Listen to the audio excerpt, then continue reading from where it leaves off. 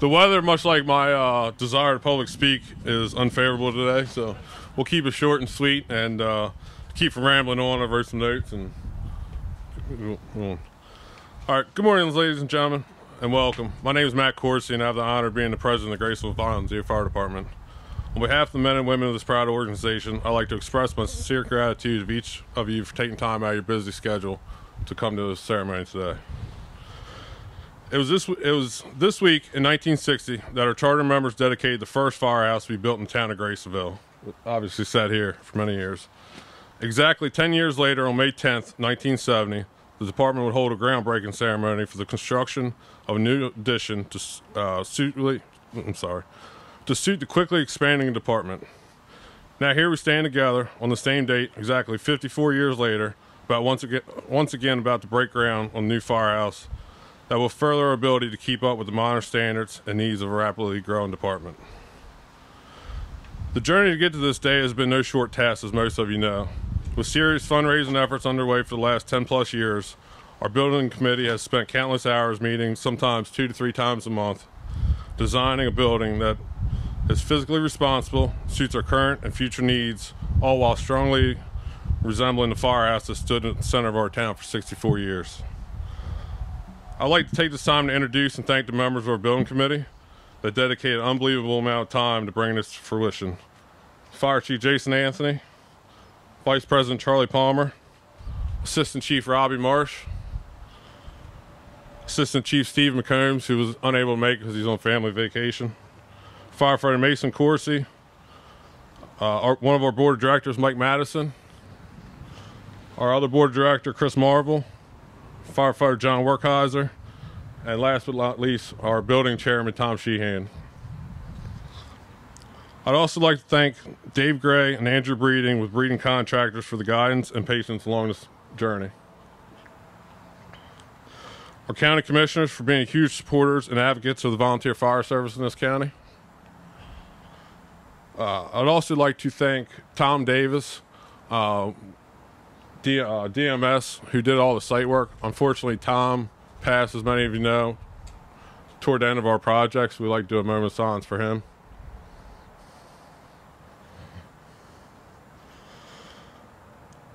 Like I mentioned a few minutes ago, our department started seriously fundraising efforts about 10 years ago for this project.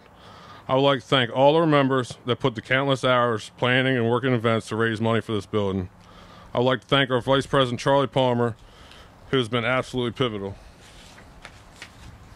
in heading our fundraising efforts. Ms. Phyllis Black, our treasurer, for not letting a penny go by unaccounted. Our accountant, Miss Elaine, who's always been there to guide us and done an outstanding job managing our funds the whole time. And lastly, I'd like to say an idea and a set of blueprints are nothing but a dream without funding. But the donors sitting here today have helped turn that dream into a reality for us. Our volunteers sacrifice so much of their free time and not so free time, not only protecting the citizens of Queen Anne's County, but also working to raise funds for this building. Your contributions to our building fund have helped ease the burden and stress more than you may ever know. Your donation does not support just the department, it directly impacts the entire community as a whole. The names of the businesses I'm about to read have donated at least $10,000 to our building fund project. Sorry, it's a little windy out here.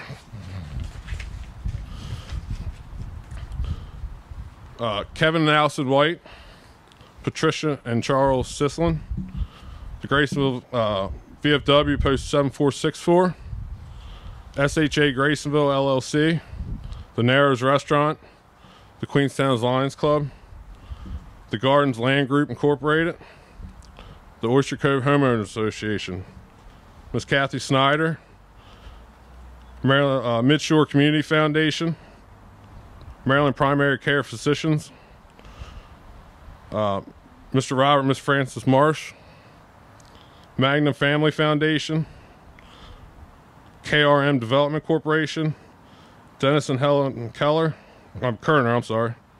Ken Narrows Venture LLC, Canal and American Legion Post 278, Harris Crab House, John and Judith Harlow, Mr. and Mrs. Bernard Hardesty, Fred Frederick Family Foundation, George and Ann Foss, Kristen Fennessy, Wendy and Jeffrey Esterling, Elks Lodge number 2576, D. Donato's Property Management LLC, Dalton Electrical Services Incorporated, Charlie's Bobcat Service, Joseph Candela, Deborah Brown, Benedict A. Andrew, American Legion Post 296, Beach Harbor Campers Co-op, Bay Country Moose Lodge 831, David and Teresa Abramovitis. Before I pass on to the Fire Chief Jason Anthony, I'd like to once again express my sincere gratitude to our donors, every member of our community that has donated and came out to support our dinners and events, and thank each and every one of our members for the hard work that you've put in to get to this point.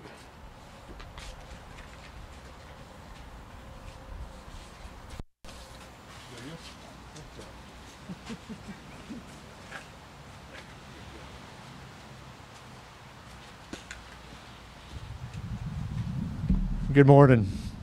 As President Corsi said, my name is Jason Anthony, the Fire Chief of the Grasonville Volunteer Fire Department. I've had the distinct honor to be Fire Chief for some time now, and have been a part of this project since the beginning. I was going to talk about the history of the Grasonville Volunteer Fire Department. Matt, President Corsi, touched on some of that. Back in 1958, the fire department was started by the 36 original charter members. That was simply 36 members of this community that saw the need for a firehouse. They got together with really no formal plan. They got together, raised funds just like we did to get to where we're at today. This lot here today looked a lot different 66 years ago. It was a wooded lot. It was covered. There was a lot of hard work, dedication, and a lot of volunteered time to clear this lot. And as Matt said, in 1960, this firehouse was dedicated. And in 1970, early 70s, the addition was put on. And really, we operated out of that firehouse for 54 years. So you think about that, 54 years of operating out of that original firehouse. Fire trucks have gotten bigger. Our membership has grown. The need to have more gear washers, gear dryers, I think our membership knows that that firehouse was busting at the seams. So where we're at today is a proud moment for our fire department. We're going to build a new firehouse that's going to be state-of-the-art. It's going to have the room for all our members to operate. It's going to have the amenities, bunk room, showers, a nice kitchen, office space, boardroom space, and space for all our apparatus. And what this does, it'll bring all of our apparatus back into one building. For the people that don't know, we are operating out of 3 buildings. The old firehouse, the ambulance building, and our other pole barn out back here. So once we open a new firehouse, our operations will be seamlessly put into one building. We'll be able to operate out of one building.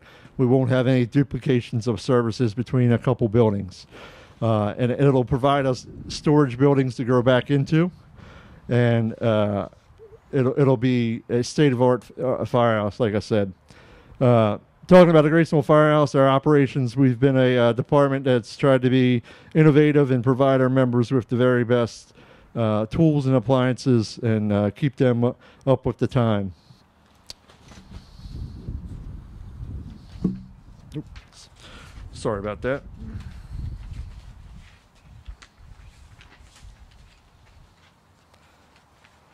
So the operations of the firehouse, President Corsi talked about the fundraising. Fundraising's been one of the key ingredients to getting us here where we're at today. The membership here is very dedicated. The fundraising hours are very important, but that's also, we got to balance the fundraising with the fire calls and the training and the drills and keeping our members up to par with the changing world out there. So I can't say enough about the membership and what they've done and your true dedication to providing the time. I know we ask a lot, and each and every one of our members gives us what they can. A lot of members give us a lot of their free time. So this project, in concluding here, this project here is a lot of the members here have put a lot of time into this, right? But it's setting our members today and the future members of our department up, and the generations to come. We're setting them up to have a firehouse that's state of the art, that can hold all the apparatus, and we can kind of grow into that. And as Matt said, we truly, truly appreciate all of the support for our fundraising, the support from the generous donations from the many people that are here today, and some of the people that were not able to attend. Those donations were monumental in getting us to where we're at today. And as I said before, our operations, once this is open, all comes back together in one building. And God willing, with the support of the commissioners, our plan eventually is to house a Queen Anne's County Medic Unit in the old EMS building, which also will be a benefit to Grasonville, the citizens and the residents of this area. So that's something that's in the future. We're working towards that. And like I said, I just thank each and every one of you for the tremendous amount of support, the donations, and our membership for the time and energy to get us to where we're at today. Thank you.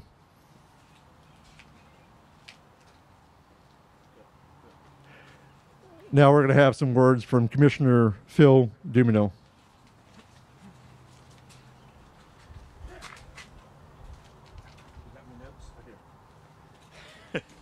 No notes. So I just, again, you know, being one of the last to speak, you always get a, you know, folks have already mentioned some of the things that you want to share. The partnership in the future to have a paramedic unit operating out of here certainly is a benefit to the citizens that live in Grasonville and Grasonville Volunteer Fire Department's first due call. The members here have worked so hard, as they had mentioned over the years, for the fundraising efforts to make this come to fruition.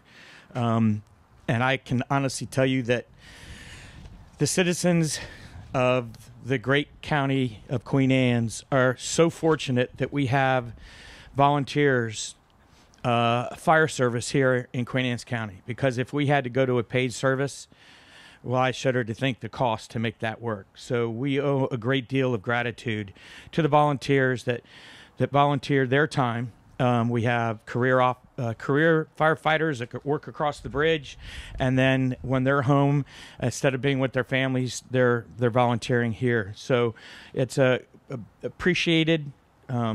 We recognize the sacrifices that you all make with the family time to be here. And so the commissioners are appreciative. I know I speak for the other four when we say whatever there's anything that we can do to aid you guys, please do not hesitate to ask. So on that, I'll finish up. I just want to say thank you to your efforts, not giving up on this cause to get to this point where we are today. And I'm looking forward to a ribbon cutting when it is all done. Thanks.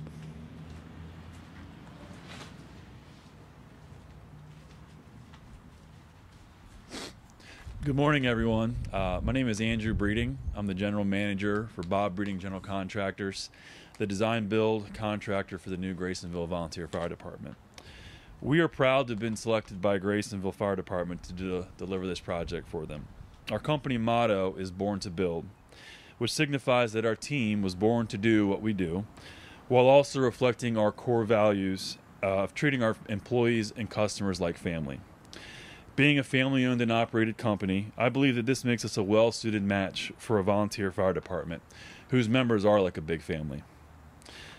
We are all in this together, and we look forward to continue to building our relationship as we deliver this project for you. We believe it is important to take the time to celebrate major milestones, and a groundbreaking is no exception. This moment signifies the start of construction for a project, but in reality, everyone has been working together for years to get to this point. It has been a real pleasure working with Tom Sheehan and the rest of the building committee for the past 4 years. Our sales manager, Dave Gray, has put in countless hours of work, attending meetings, drawing plans, and really getting to know the fire department and their needs in order to give them a building that will serve them and the community for generations to come.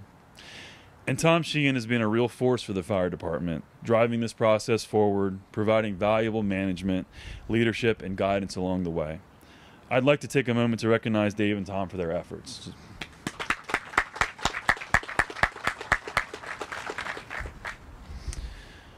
While we're here today to commemorate the start of this project, we do have a long road ahead of us until it's complete. We understand that this project is important for the fire department, the town of Grasonville, and Queen Anne's County, and we don't take that lightly.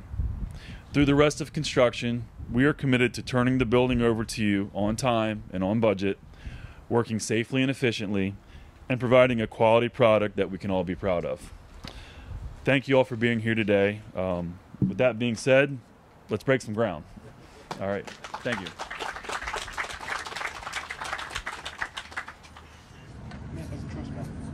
Good. 1, 2, 3. Kept it short and sweet for everyone. Once again, I want to thank everyone, all our donors, for the generous donations you've given us. Bob Breeding Contractors for working through this with us. I think I forgot to mention Queenstown Bank earlier, who has supported us for decades. I mean, they've been great to us the whole time. See the whole board's here and the president, so thanks for coming. And our membership. And as most of us know, we're only halfway through the process, so we still got a long road ahead. But thanks for coming out. There's lunch inside the new building. Like, everyone walk in. There's some plans on the table if you'd like to look around and look at the first stage of our building process now that it's complete. All right, thank you.